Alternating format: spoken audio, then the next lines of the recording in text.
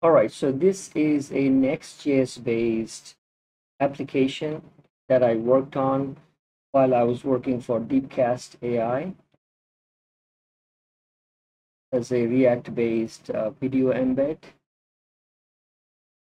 And it was still under development at this point. This is one of the project I worked on, and I'm just gonna go step by step, page by page. This fancy navigation, etc., were created using the React Bootstrap, also these UI components. I also used Sass and style component to build this. As you can see, the images are still demo. All the data is still demo. I mean, this is not really a finished item, but is something I managed to hold on to from my archives. And this is the media page where supposed to go to blogs. Like if you click here, single blogs.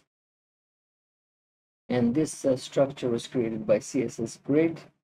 And this pagination was done by partly Bootstrap styling and another library. Configuring it was a big challenge. And then also, once again, this sliding components. These are also created by Bootstrap React. And last but not least, this is all mobile responsive.